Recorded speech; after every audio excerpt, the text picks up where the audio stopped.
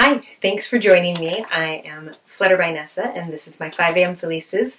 This week, the word I have chosen to use as an acronym is huh.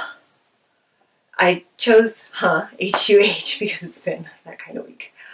The first H is for homework. I'm grateful for the homework that my kids have, or I should specify, I don't love homework that they have because it's work for me too, and sometimes I feel inadequate in not being able to address what it is that they need, or not understanding exactly what their question is.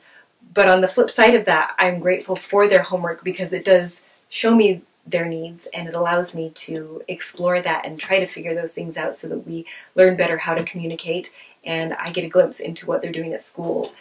So I'm grateful for homework, even though it's not my favorite.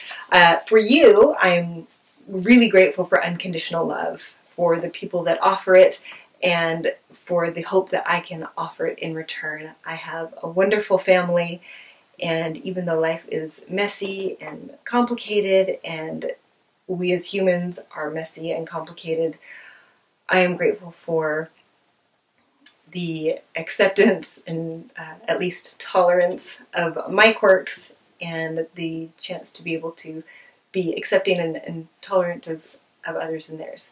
So I'm grateful for unconditional love.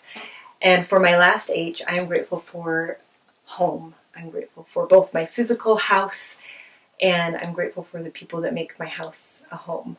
I have a wonderful family, and I know that it's all fleeting. Every now and then you get a reminder that we're not immortal, and we're not going to last forever. So take advantage of the time that you have with the people that you love.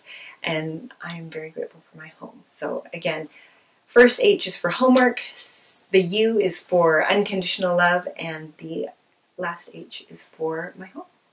I hope you're having a good week. Feel free to share your happy thoughts with me in the comments down below if you would like. I'd love to hear them. It would be nice to see what other people are leaning on and remembering for things that help them through moments of fatigue or whatever it may be. Thanks for joining me.